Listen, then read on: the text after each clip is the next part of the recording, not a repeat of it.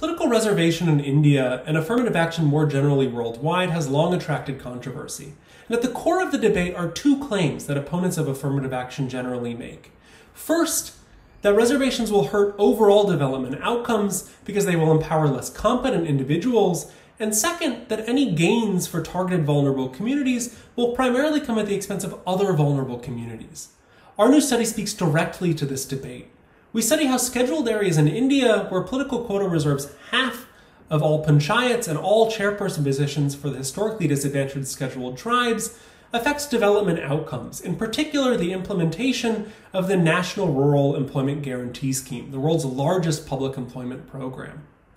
To zero in on the effects of the quota, we compare outcomes for villages just on one side of the administrative quota border with outcomes for villages just on the other side of the border.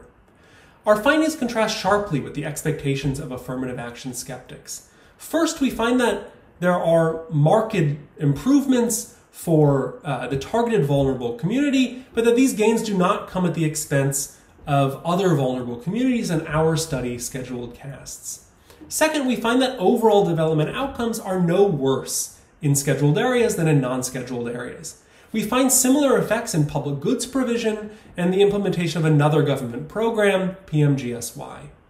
Our study indicates that it is possible to redistribute both political and economic power through political quotas without hurting overall development. Please learn more about our study and our Ideas for India blog post.